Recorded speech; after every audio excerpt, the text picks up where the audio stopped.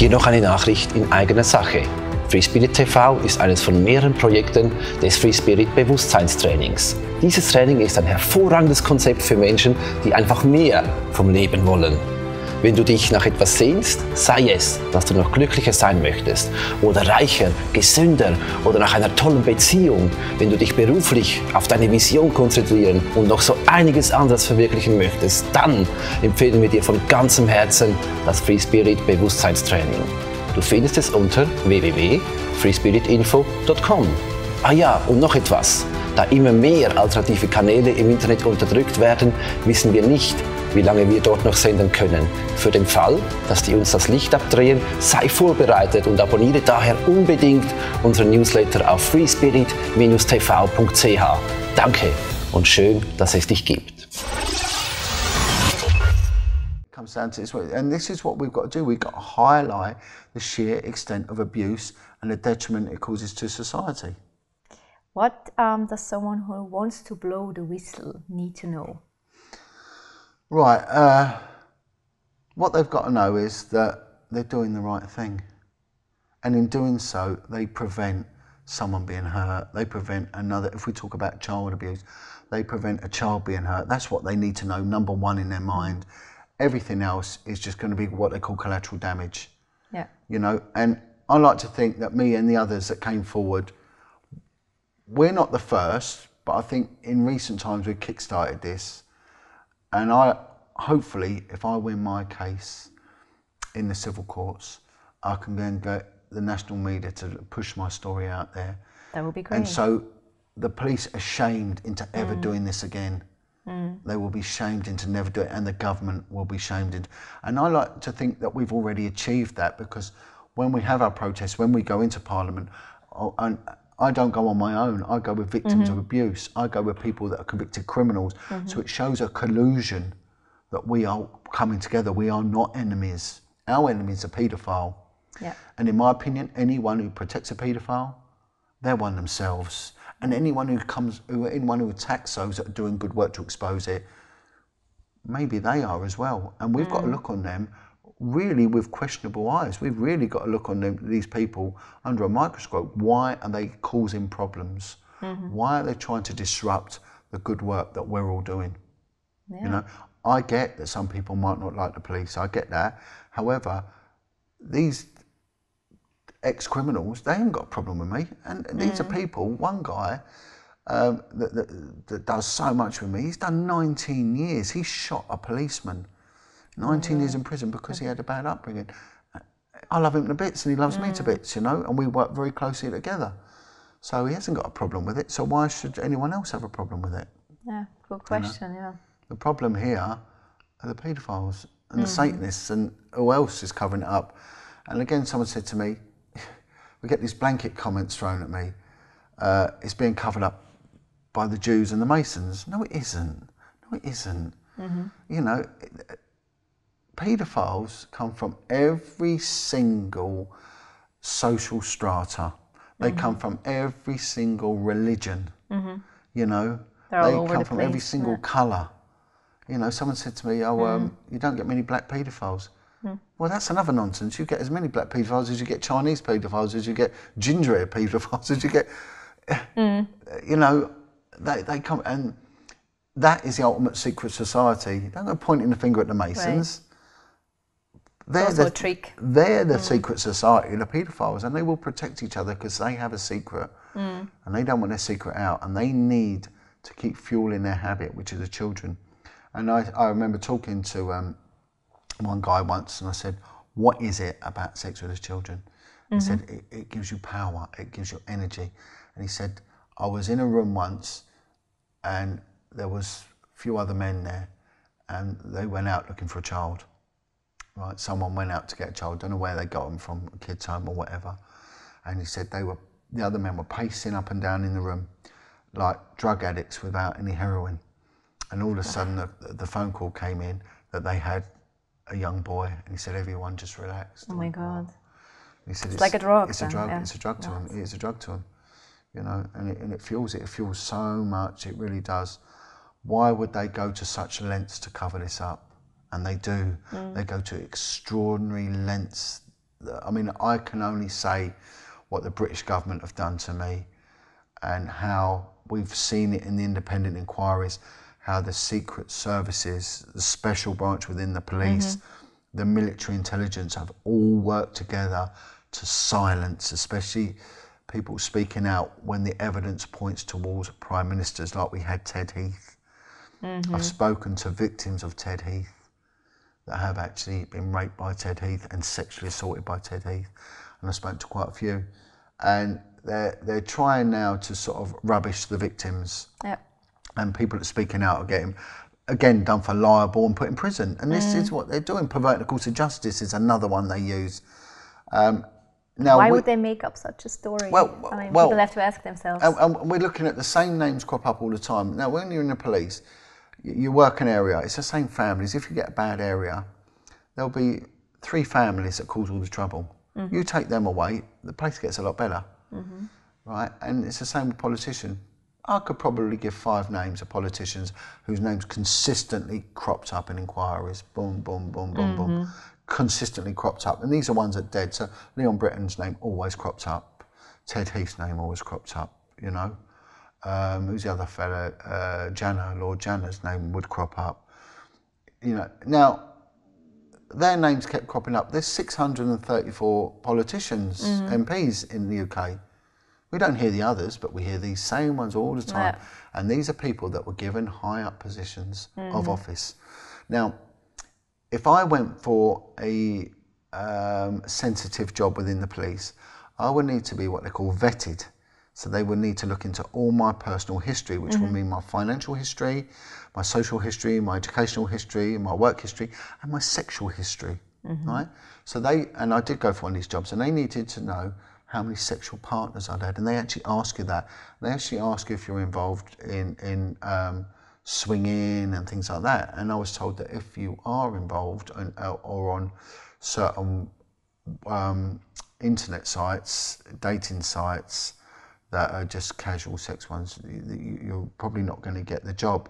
And also what will go against you, and this was said to me by a lesbian police officer, a lesbian sergeant, if you're gay, there's a good chance you won't get these sensitive jobs either, because it will show that a proclivity to have more sexual partners, which will expose you to bribery, right? Okay. Bearing that in mind, that's how it works. How could certain people like Ted Heath, who had been active paedophile, you know, preying on young boys, especially young boys from the care system, be allowed to go from what they call a backbench minister, a low-level minister, a low-level MP, to Prime Minister. Yeah. And again, with Leon Britton, how could he be allowed to become Home Secretary? And he was a secretary out in Northern Ireland as well, highly sensitive job. We've just heard about Mountbatten, Lord Louis Mountbatten, who is the uncle to Prince Charles. You know, we've heard about him. Now, there were rumours about him being a paedophile, and people say, no, it's nonsense, it's rubbish, and again, dispelling it. Well, now the FBI have turned around and said, I think the CIA, sorry, have turned around and said, we knew that Lord Louis Mountbatten was a paedophile of young boys. Well, we all knew that, I knew that. They're protection officers. These politicians and these members of the royal family get police protection officers. They don't get military protection officers, they get police protection officers. They know. A protection officer for one of the MPs said to me, I knew what he was doing. And again, I thought, why aren't you coming forward? Two protection officers for Ted Heath did come forward. And they did, personally, these are 2 constables that worked on diplomatic protection that covered the MPs as well. They actually were given the job of protecting Ted Heath, and they accosted him one-to-one about the young boys that were being brought to the residency part of number 10 Downing Street. Young boys were being delivered. And again, they're being delivered, so they had to go past security. So why is that security officer not saying anything? What's happening? Who's delivering that child? A taxi driver or even one of their drivers? Who are these people? Why are they... There's a saying, Aline, in order for the triumph of evil, it takes but for good people to do nothing. Yeah, that seems like And this is it. And I'm calling out, and I'm calling out, and I call out to the camera. Come forward. Do not be frightened. Do not be scared, because your fear is nothing to the fear these children go through. And it is what is morally right. It's what's spiritually right. Yes. It's what your mother would expect you to do. It's what your children would expect you to do. Yeah. No matter what, I can hold my head up and know I did everything in my power to put an end to this. Yeah. You know, and I was prepared to do that with the threat of imprisonment and the threat of losing my children in front of me. You know, and I stood by my word on that. I never backed down or changed my narrative, and that was that. It was non-negotiable.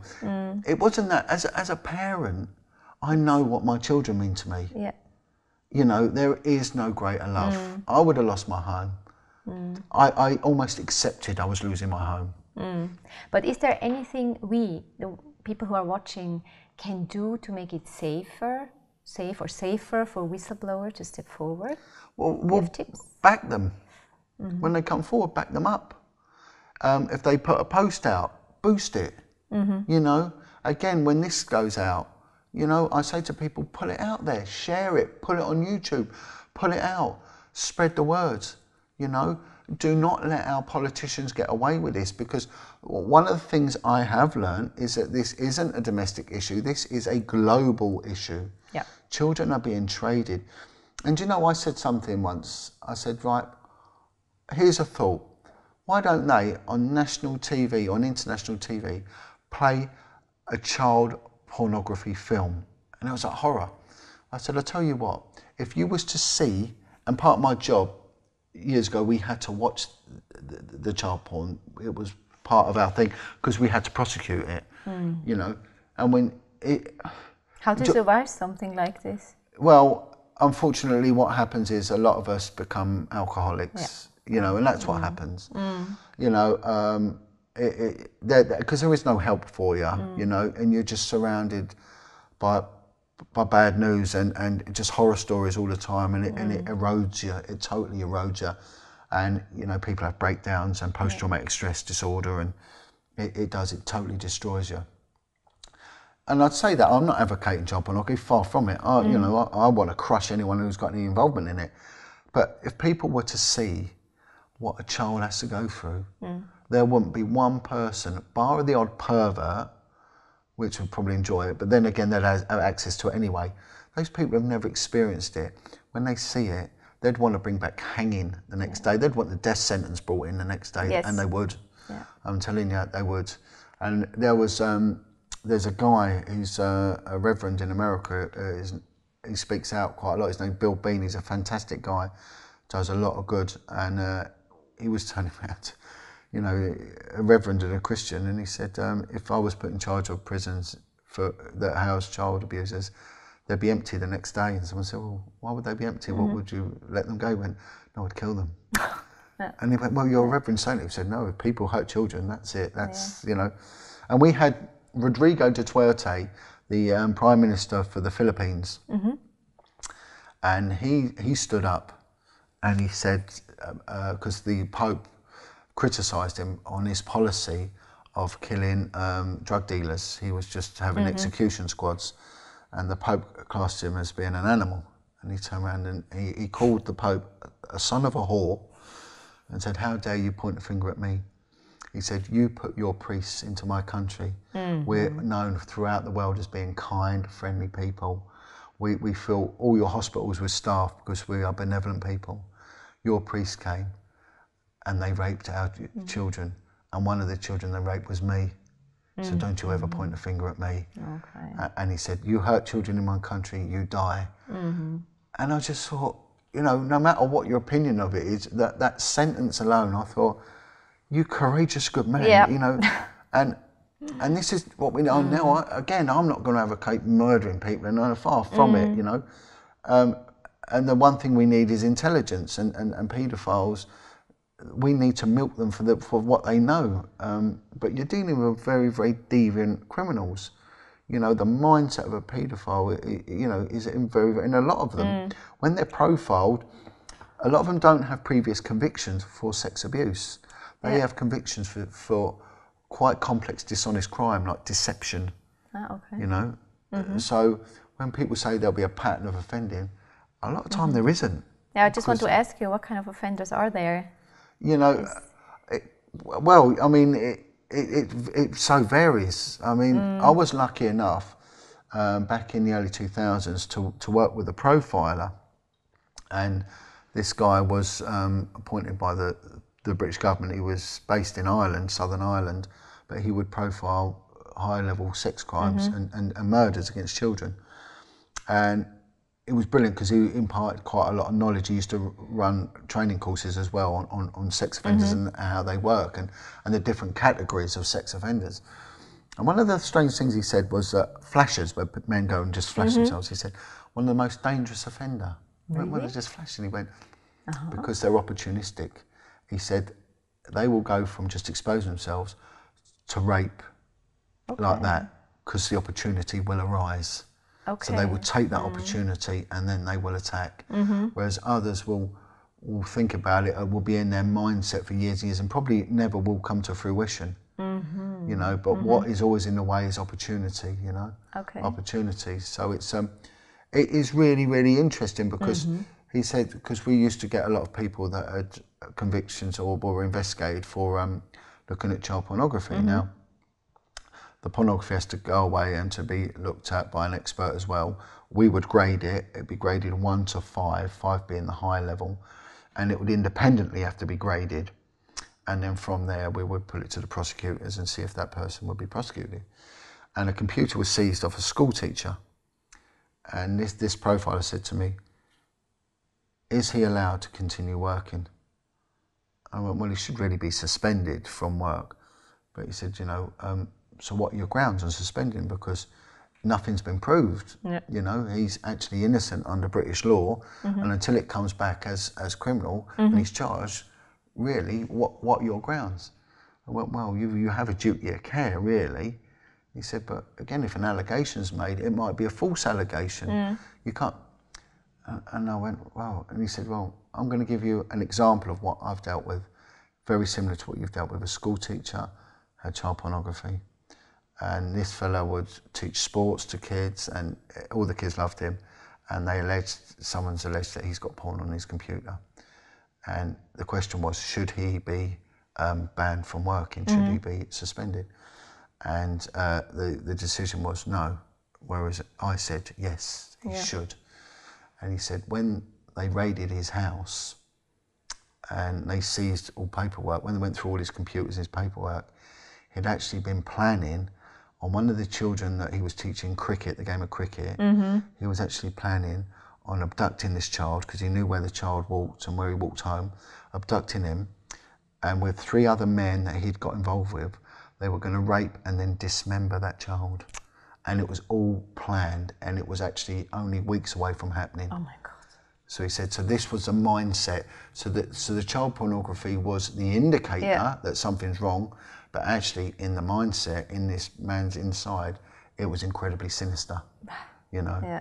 So, you know, that's what you look at, and very, very deviant. And again, when you're interviewing them, a lot of them, they're very narcissistic, they want to control the interview, and very clever with what they do. But then again, others are just stupid, you know, they're just perverts and they're just stupid. But I mean, Corinne will give her a brilliant testimonies of the mindset of the paedophile.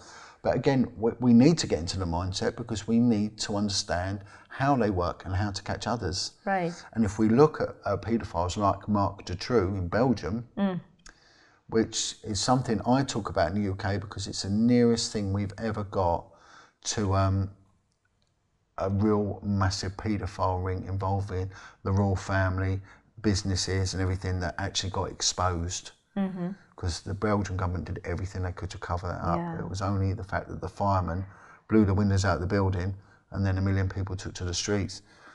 But Dutroux, what did he know? Who was he involved with? And when the profile come back, Dutroux wasn't really he was a pervert and a rapist, but he wasn't a child murderer, you know. But he knew something. He knew something, and he knew a lot more, So many people got killed there, right? 90 civilian witnesses. 90 civilian witnesses died in the lead up to the trial. and they would only prosecute children that made allegations that Dutroux had raped them, not against other people that had raped them. So it was only him that went down, but we're seeing that again in the UK at the moment. We're seeing Prince Andrew has been alleged to have been having sex with underage girls, you know. The brother of the next one in line to the throne, you know, with the Epstein case. And then look what happened to Epstein. Again, he dies. And we see the same pattern. Whenever anyone speaks out, they have an accident, they die. Yeah. So what is going on? Yeah, that's just crazy. But what I also think it's really strange is this role of these child care centers. What's up with that? I mean, how can they work? How can they cover up? And why do they do that? But look at what's gone on now. Years ago, people could afford to have the woman at home looking after the children, and the man goes to work. We've got a breakdown in marriage. You know, so Western society in the UK, I mean, you know, marriage doesn't equate for a lot of people having children. A lot of children were born outside of marriage. Single parenting is rife, especially in poor areas. It's actually trendy in certain areas. They've got this, what they call baby mother, baby father culture. You know, and then of course single parenting weakens a family. Now I'm not attacking single parents because I was one, but I'm saying to single parents, don't do it. Don't bring up a kid on your own if you can help it. Yeah. A child needs a mother and a father. And again, I'm going to upset people, you know. Gay couples have got children, I'm going to upset, I'm not saying that. But it's anyway true though. Right? Yeah, you know, you need two parents, you know, and when you're one parent, you're weak. You're financially weak, you're emotionally weak, and if you get sick, what happens to your children? If you've not got a support network around you, your kid's going to care. And then who else is coming into your lives? Paedophiles will prey on women with children. They will, and it might be years before they do anything, but it'll be an incubation period. There'll be a paedophile that might like a child at 6 years old. She meets a woman who's got a 3-year-old, and it could be 3 years, and then boom, that age, and then they're in there. So we see that, and then the kids go into the care system, and what we've seen in the UK is absolute organised systemic abuse. And it went on, and you know, I need to speak about the religious institutions as well. Yes. You know, the stronghold that they had. And when we look at religious communities such as Southern Ireland, you know, and parts of Scotland where religion is still very much the mainstay of society. I mean, we've got what we call sectarianism. You know, the Catholic and the Protestant divide. In Scotland, it's massive, and you will have care homes that were run by either Protestants or they were run by Catholics. And Northern Ireland, Belfast, there's been 2 of them that have really come to notice. One was Kincora, one was Kirkcorbin, I think. One was run by the Protestant church, and one was run by the Catholic church. And the children were being used as prostitutes, they were being raped, and then you had the paramilitary groups were actually filming the children being raped and using it to torment the MPs with it. And there was 2 brothers I spoke to, twin brothers. They were put in this one care home, a Catholic-run care home, run by the De La Salle priests. They were this, I don't know, Cistercian priests or whatever they were, Franciscans. These twin brothers you interviewed? Twin brothers, yeah. And they were made to rape each other in front of priests, and priests were masturbating while they did it. And they told me that, you know, the paramilitaries, the IRA, were then making money out of the children as well. And if the children said anything, they were shooting them in the kneecaps. You know, and this went on with the other one, the one which the British government had involvement with. I've just said it, it's just gone out of my mind. In Belfast, but the same thing. And they did it on purpose. But then there are many people involved, right? Yeah, it's organised. Yeah. It's organised, and it's all about money. It's all about money. It's all about money. It's about power and money. And the investigation I was involved in, gangsters were involved in it. Gangsters were involved in it, and they were procuring the children because the children would go to them because they were pillars of the community, you know, and they were moved to them, and it was money. And the social workers knew about it too? The social workers just look away? They looked away. And not only that, when you looked at these care homes, they had hospitals in them, right? They had kitchen staff, they had cleaners.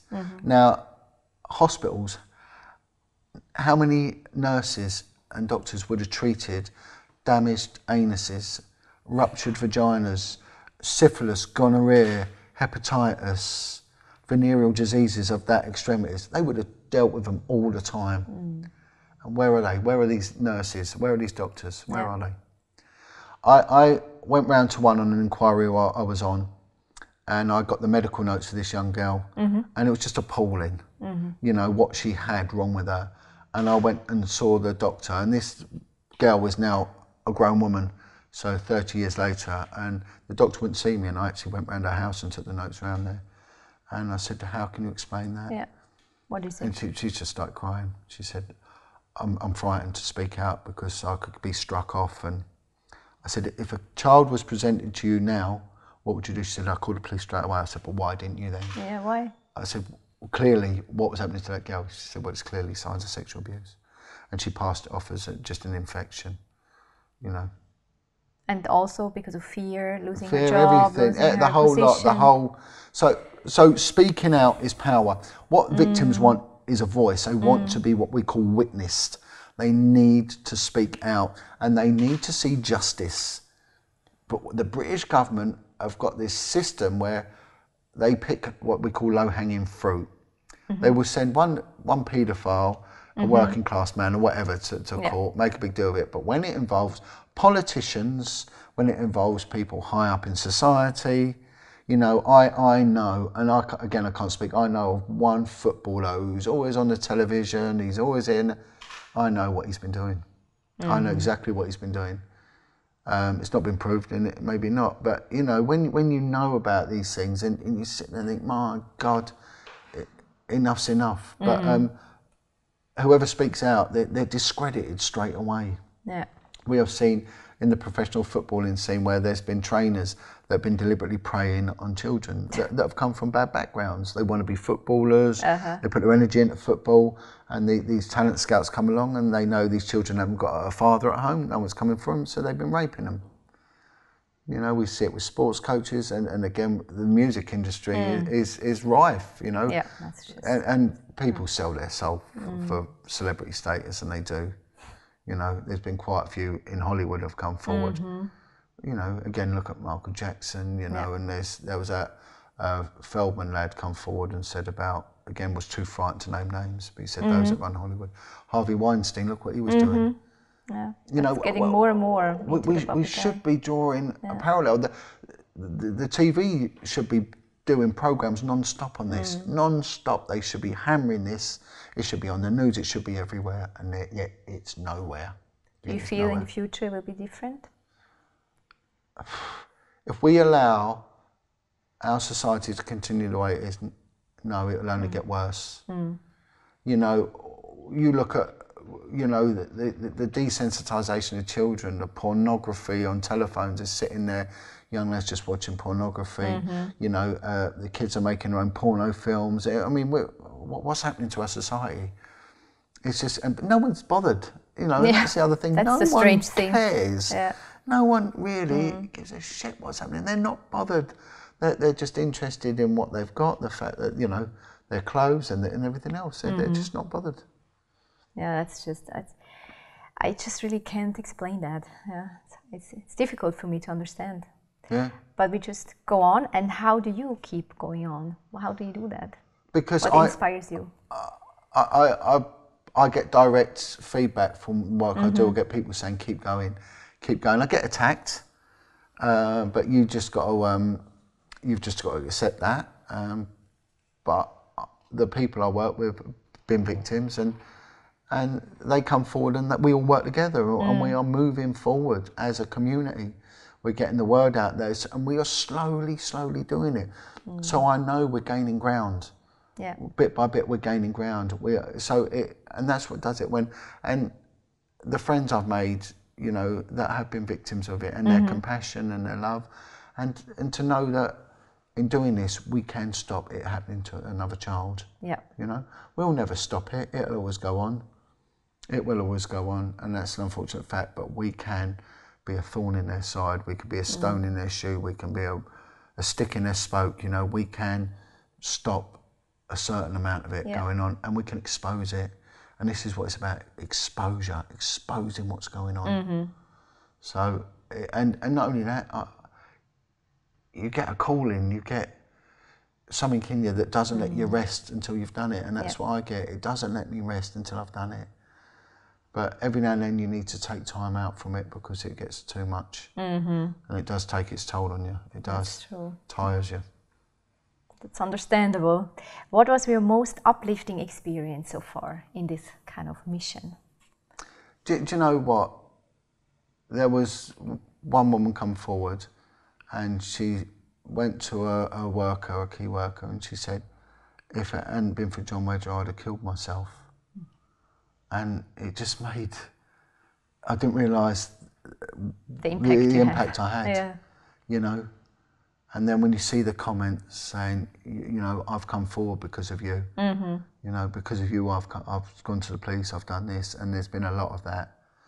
And people speaking out, and people now putting their own testimonies out and saying, Jon Wedger's inspired me for coming out, and that has been it. But when you hear that you have a direct effect on someone's life, and people come up to me in the street, they come up to me and they give me a hug and say, don't give up.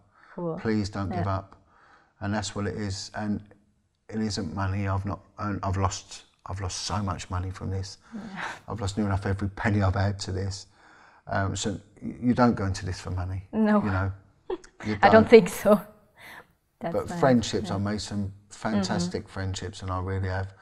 I met some really, really good people, some brilliant people, and the bravery as well. You know, that's really awe-inspiring what some of them have been through. Yeah. And they still get up in the morning, you know, and they still continue, and they look after themselves, and you think, my God, I wouldn't have the strength to do that. So as it's given me a real lift in humanity, what the human endeavour can do, you know. And see, with me, I believe in God, I believe in Jesus, I believe in, not in a religious aspect, I believe in Jesus. He don't like the children being hurt, you know, and he'll help anyone who helps the children. And I'm willing to do his work, and I am. But we're up against an enemy, and we're up against a very nasty, very spiteful, very vicious enemy. And do you know the strange thing, when I first started doing this, I knew, especially when I started delving into the satanic abuse thing, that I'll be up against what I thought the devil, you know? Yep. And I thought the devil would be like a great white shark or a grizzly bear or something. It isn't.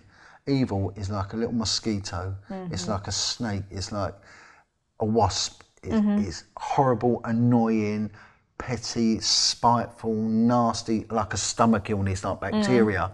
You know, there's nothing honourable about it. Yeah. And they come out of the woodwork. They've come out of the national media. We've been attacked by one magazine called Private Eye. And there's one woman there called Rosie Waterhouse, who's as soon as anyone speaks out against Satanism, she's there to attack them. A despicable individual. You get trolled. You know, it's all spiteful, nasty, horrible. You know, and they will go to extreme lengths to try and silence you because they don't want this exposed. They don't. To do anything. They'll do anything to silence it, anything to shut you up, and the British establishment will as well. And they will. But yeah, so it's knowing I'm doing the right thing, and I know in my heart I'm doing the right thing as well. You feel it. Yeah, I don't need to be told, you know. That's true. Yeah. What kind of people are supporting you in your campaigns? It's incredible. There's no borders with this. There's no boundaries. There's no social strata. It is totally across the board. And the biggest breakthrough really is having ex-serious organised criminals totally behind me. Oh, that's you know, really convicted murderers, you know, violent, dangerous men, you know, totally behind me. And I'm behind them because they equally go out there and do the same. And there's one guy, he went down as one of the most notorious criminals in British criminal history, you know. And me and him worked very closely. His name's Chris. And he was part of the Cray Twins. Have you ever heard of the Cray Twins gang? They were the notorious gangsters of the 60s, and you know. in the UK, and he went away for murder with them. Murder he didn't commit, but however he did a huge, he did a life sentence, and me and him worked very closely together, and so that has been it. There's been no borders at all, and also no religious borders either. You know, there's one guy, he's very, very high up in the health service in the UK, and he's a psychiatrist and a Muslim guy, you know, and again, when I talk about, you know, my stance with Jesus, but he's doing the same from his stance. So again, religion doesn't even come into it, and it is a fight against evil, and it's a fight of doing what is right and protecting children. And there is this political underbelly at the moment, and they're blaming child prostitution solely on Muslim grooming gangs, and I speak up against that. Because yeah, there are Muslim grooming gangs, of course, but they're Jewish grooming gangs. There's Catholic grooming gangs. There's, you know, but it's a political agenda. And when I spoke to a guy, you know, that's involved with the Muslim faith, and a good stand-up guy, you know, imam, and he said, you won't find anyone who's true to their religion that wants their children hurt. You know, so it's a nonsense, and I'm with that. So no, that's been a big sidetrack as well, and they tried to politically align me with this group, and I won't be politically aligned. But politicians have been also both against me, the cover-up, but also there's been good politicians, what we call cabinet ministers, one in particular, a very prominent British politician, and he's bravely stood by me. Yeah, that's great. He's actually as publicly declared that he feared for my safety if I continued. And he actually lost one of his jobs because he stood by me. So there are politicians that don't want this. They're disgusted at this, you know. So we need them. That's good to hear. But what can they do, you know? And I was told by one politician, it's way above their pay grade. It's above them.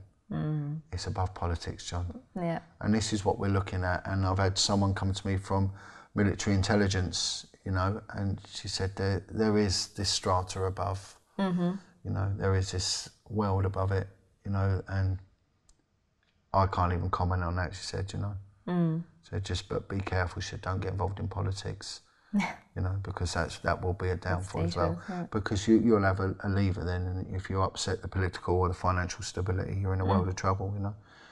But yeah, no, it's been a huge eye-opener. So, and it goes from paupers to kings, you know. People are both disgusted, but then again, when we look at our enemy, the paedophile, they come from a similar mass demographic as well as society.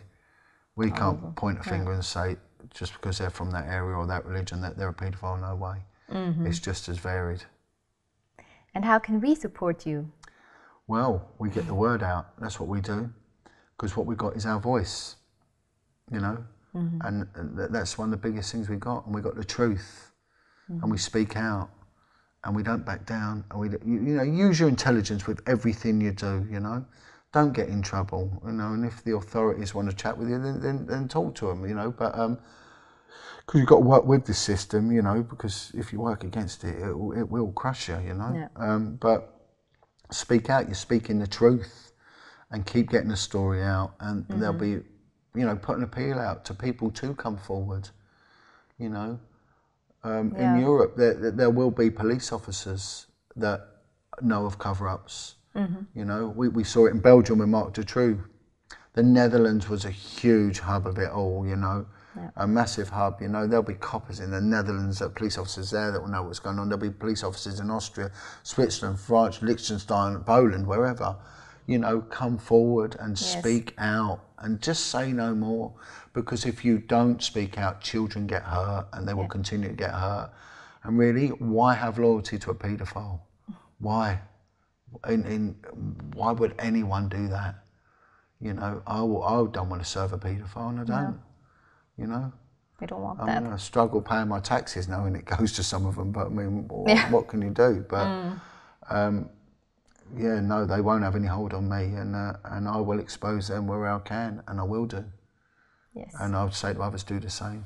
You know, don't be frightened. The fear lies solely with the children. And also the fear lies with those that are doing this, because they're frightened and they are frightened.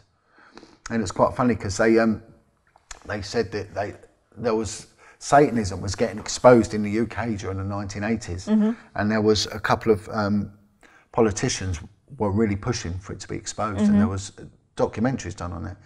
And then the media tried to calm it and shut it down, saying it was satanic panic. That it was a myth, it didn't exist. And yet, despite the fact there was overwhelming evidence that it was going on. And funny enough, Wilfred said, yeah, there's satanic panic, because they're panicking. Yeah, the Satanists are panicking, because they're getting exposed now. Yeah. They're getting exposed. And you know, shame on those that hide behind the name of God and Jesus. Shame on them priests, the nuns, you know, the rabbis, the imams that have abused people in the name of God and hidden behind there. You know, and shame on really the police officers that have failed to come forward and speak out. Failed to protect us. They have a duty. In England, they have a duty to act without fear or without favour. Right?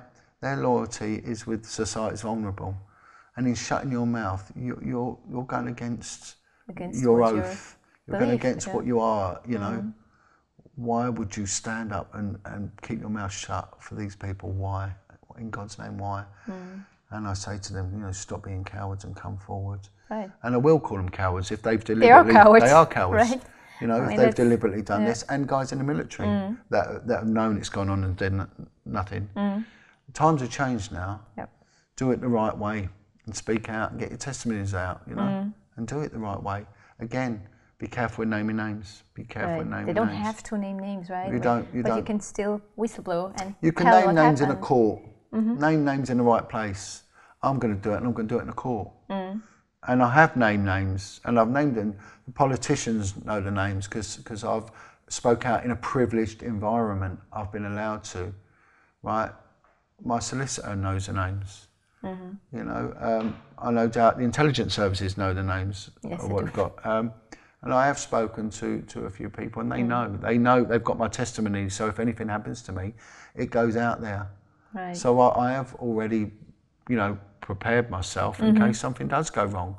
But that, you know, one individual in particular, his name will go out and it will go everywhere. So either way, it's going out. But I'm not going to hinder the potential expose of the British police just for the sake of one name, which a lot of people wouldn't know anyway, to be honest. Okay. You know, no one would know. Even I've said a couple of names I know. They goes out. I don't know. You know, because we're all about saying people like Prince Andrew and that. Well, everyone knows them, but you know, there are a lot of powerful people, heads of you know, big multinational companies and things like that no one's probably heard of, but very, very powerful people. And I want to bring people's attention to what's called the RAINS list. And it's an acronym, RAINS list.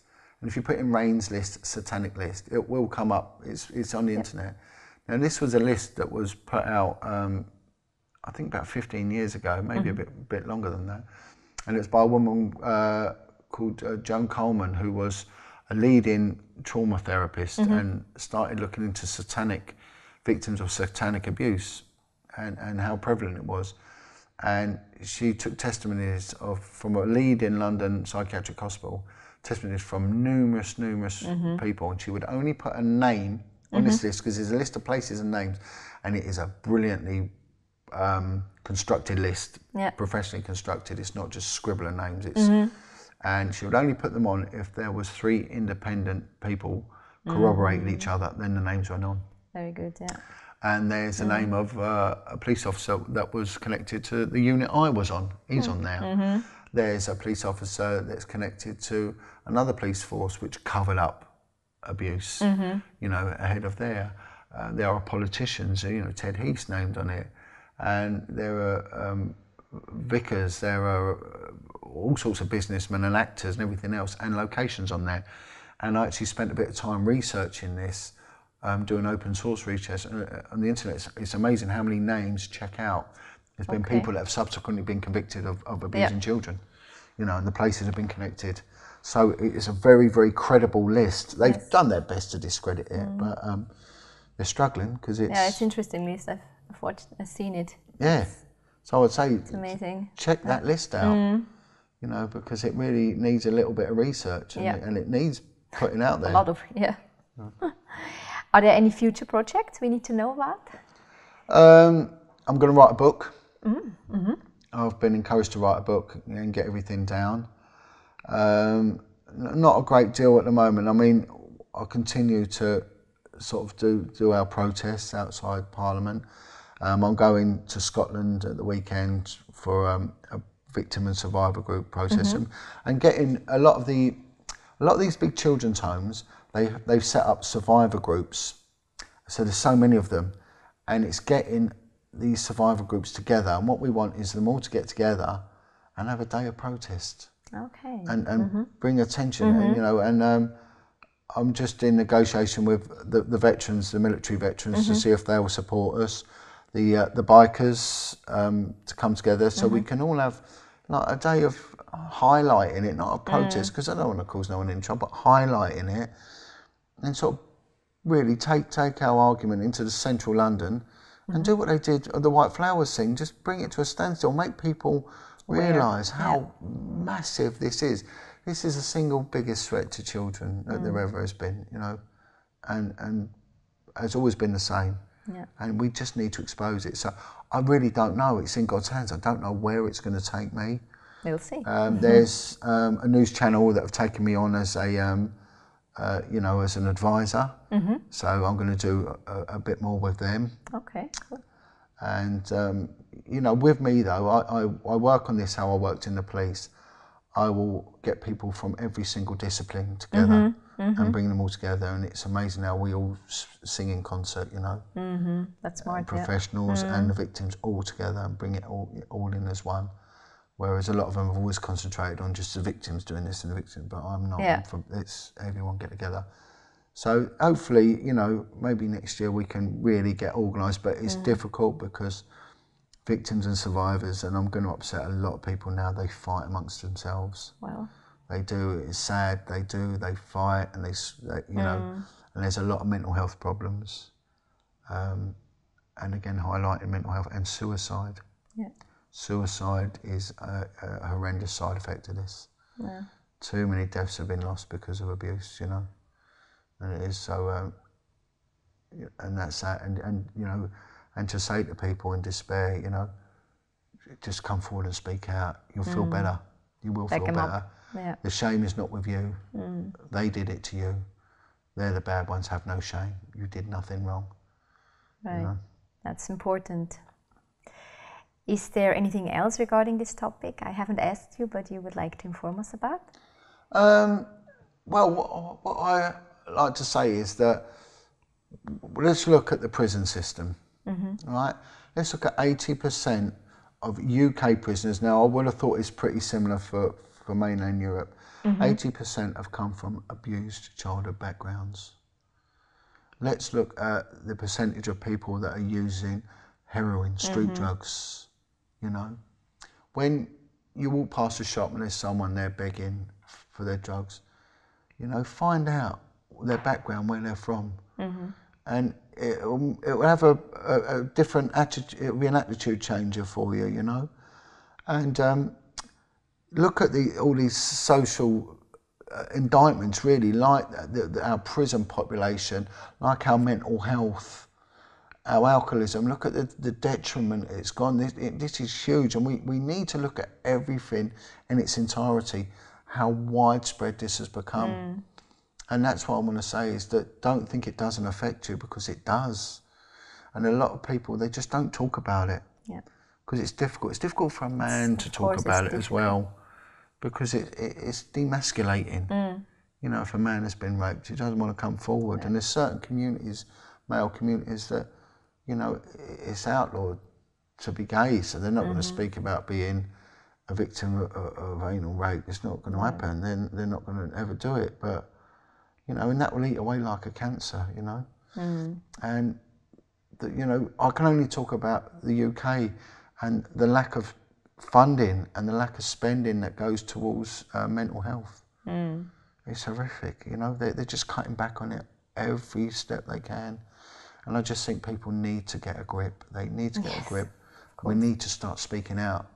It's an uncomfortable topic. It really is uncomfortable topic. Yes, that's true.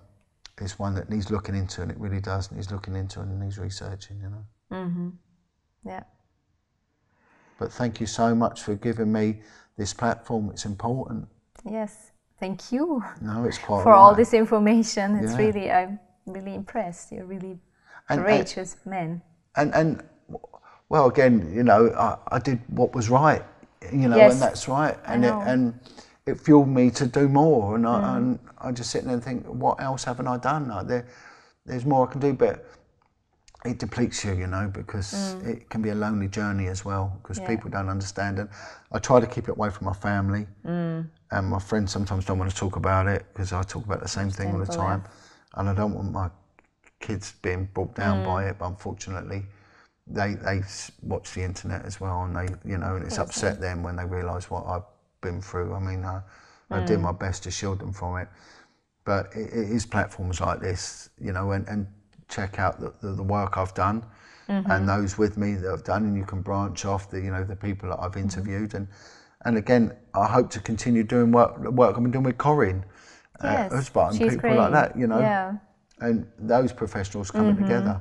But unfortunately, it's a dark and dirty world, and we do fall victim to sometimes to the charlatans that think, well, we think they're doing good and they're actually using us and not doing good, and I've fallen foul to that as well, been used by people in the past to put across their agenda, and you know. But my narrative's the same, and I will keep saying it, and I will keep going in the direction I want to go to. So who knows? You just don't know. You know, I could never have predicted my life would have ended up like this. I couldn't. Yeah, I believe that. Yeah, but Jon, we are almost in the end of our interview. And in the end, we have always some incomplete sentences, which I would like you to complete spontaneously. Do you play along? Yeah. Okay. Whistleblowers need. Whistleblowers need support. Whistleblowers need protection. Now that's a good one. They do protection for whistleblowers. That's one, especially police whistleblowers. Yeah. Because police don't get the protection. They don't get the civil or the legal protection, because there's too many things that they can hinder them speaking out. So, yeah, protection, I think, is the big word there, and especially police whistleblowers. Children are? I was going to say the future, but children are the essence of life. We hurt our children, we hurt society. You know, we wound, and children, they're our children, right? So don't just sit there, if you've got children, think, these are my kids and that's that, and shut your door. They're your kids. Those kids out there, they're our children, and it's our duty to help them. Right. You know, all these people that are going through IVF, and I get that, but how many children are in care that need a loving home? You know, and when I say to people, why don't you adopt a child? There's so many children need adopting. Oh no, I don't want to adopt a kid. I think, my God, you know, they're our children. Yes. So. Police should. Police should. Police should serve the public. Police should do the right thing. Police should be brave. And police shouldn't ever back away from doing what is right and speaking out against a cover up is what's right. So police should do the right thing, and they should be accountable for their actions. Helping means? Helping means? Helping me or helping means? Helping. Helping? Yeah, to help means. To help. What I would say is, where would any of us be if no one helped us? Helping means everything. I was helped when I was growing up. My father died, and another guy helped me, and he was good to me, and he showed me the way. Without his help, I would never be where I am now. And I can always remember with my 4 children, the older 2 are not my biological children, and were going to go into care because their mother had problems. And I can remember saying to him, what do I do about these children? And he said to me, I helped you, you weren't my kid. Why aren't you helping them? So helping is everything. You know, where would we be if good people didn't help us? Right. And it's our job to help others, and it is. We should not be walking away from helping. Courage is? Courage. Well, courage isn't what I thought it was. You know, I think courage is doing what is right, and I do. Courage isn't a big, strong guy, you know, fist fight and all that. That's not courage, that's stupidity, you know? Courage is doing what's right, and I've met some of the most courageous people, and they've been the most unassuming people. And I must admit, I've met some incredibly courageous people in the police, and to look at it, you wouldn't think there was anything, you know. And it's not so obvious then. Yeah, courage isn't what you think it is, you know. Life is? Well, life's a gift, you know, and whether we like it or not, we're stuck with it, you know. And life can be tough, and life can be hard going, and it can be an arduous uphill struggle, and for some people life can be a terrible, terrible burden. But don't give up on it. You're stuck with it, and don't give up. My best friend gave up and committed suicide, but that was under tragic circumstances, and you know, I sort of get it, but it leaves behind such a terrible, terrible mess. And the last thing your family need to do is pick up a corpse as well as all the other pieces. And don't give up on life, don't give up on it, you know. And I get it's easy for me to say, and it is. I'm not in pain, you know. I'm not mentally hurting, I'm not physically hurting, and you know, it must be awful, and it must be awful, but it is a gift, and it is, and don't give up on it, just don't give up on it, you know. I am. I'm an idiot, I'm a fool, I'm worn out, I'm tired, I've got no money, oh my God. I am poor, I am just one person. I need help. The children need help. That's true. You know. Yeah. I was given a job to do. I didn't want this job. I was given it, and I had no choice. I never set out. I was looking after children at home. I didn't want to work with children when I went to work, especially other people's children, other people who couldn't do a good job with their children. Yeah. And I say that, and I do. You know, you hurt your children. Shame on you. Shame on you. And I am a person who didn't run away, and I didn't. And it was a hard, hard job. And it was. Single parenting is a hard, hard job. Having to take this fight on, anyone who knows it, it's a hard, hard job. And I'm a person who didn't run away. I didn't back down. And I didn't think I'd have that fight in me, but I found it from somewhere. I don't know where I found it from. I'm not a tough guy. I'm not a fighting man or anything like that, but I just had it in me not to run away. I am not running away. You know. I wish I could. I wish I could run away. I wish I could change things. I wish so much. I mean, I wish I could wake people up. I do. That's the main thing. I'm not going to wish for utopia because we're on Earth, and it can be hell on Earth. This isn't heaven. We're going to find heaven soon enough, you know. I wish people would wake up. I wish I could wake people up. I wish people would understand what is going on, and maybe then they'd do something. I wish people would see the catastrophe that is in front of our faces, and I do. I wish so much for that, you know. Yeah, me too. I would never.